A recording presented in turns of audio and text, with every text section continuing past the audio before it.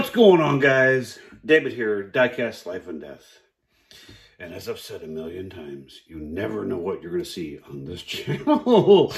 So I was digging through a box, and I ran across my little Christmas Ford dealership, and got the little 65 Mustang on the rotisserie in there. Got some T-Birds, got a little Mustang. Got the lighted Ford sign by there. There's the bulb burnt out. I'm gonna have to go to the old Walmart to find a replacement because I don't have any, or I do, but God knows what box they're in. But got the old snow plow out there taking care of the streets. Got to keep it so people can get back and forth to the old Walmart so they can buy a Christmas light for their Ford dealership sign.